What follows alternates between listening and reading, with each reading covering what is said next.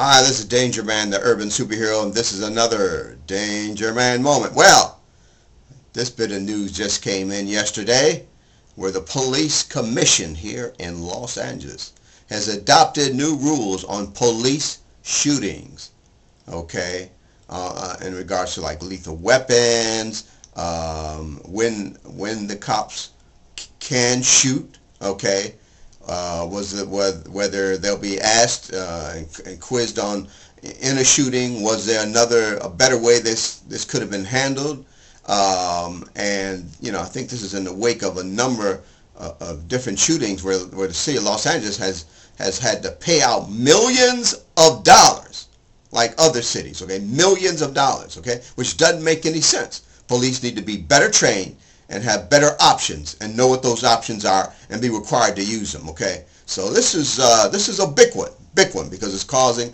the police department to make changes with their police officers, with the shoot and don't shoot, and what they can, and whether their shootings are justified, okay?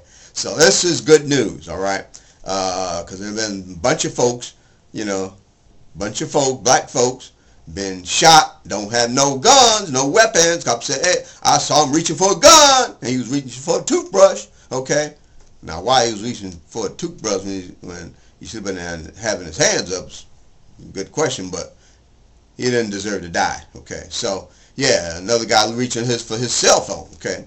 He didn't need to die. He didn't need to reach for his cell phone, but he didn't need to die, and police, there's a non-lethal weapons, a lot of like bean bags and some other things that cops have access to that they need to be using, okay? So this is good news for the citizens of the city of Los Angeles. Let's see if we can spread this around the country to keep people out of danger, okay? All right, I'm DangerMan. This is another DangerMan moment. You guys be safe out there. Love you. Peace.